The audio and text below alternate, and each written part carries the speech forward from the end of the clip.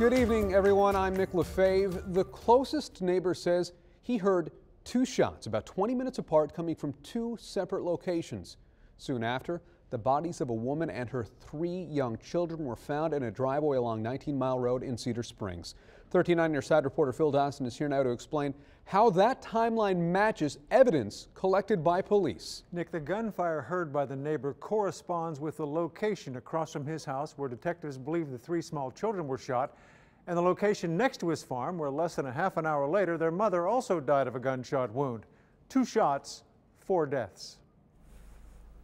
I heard 2 shots. They were loud shots. They were close. I'm Dan Petrowski. I'm right in the middle. I told the cops I thought somebody was poaching them. It now appears the first shot Dan Petrowski heard came from behind the house across from his farm on 19 Mile Road. 15, 20 minutes later, heard a shot come from the other direction. Investigators suspect the second shot was fired in the driveway of the Rao home next door to the Petrowskis, where a short time later, the bodies of 28-year-old Aubrianne Moore and her children, 2-year-old Elena Rao, 6-year-old Cassidy Roddery, and 8-year-old Kyrie Roddery were found. After you heard the second shot, did you call the police? Or? No, there's so much shooting going on around here. You just get used to it. Police have not made a final conclusion about what happened. Murder-suicide is something that we are investigating. It obviously is one of the very leading things that we're considering, but it's really, really important that we look at all possibilities. Any idea on what could have led to all this?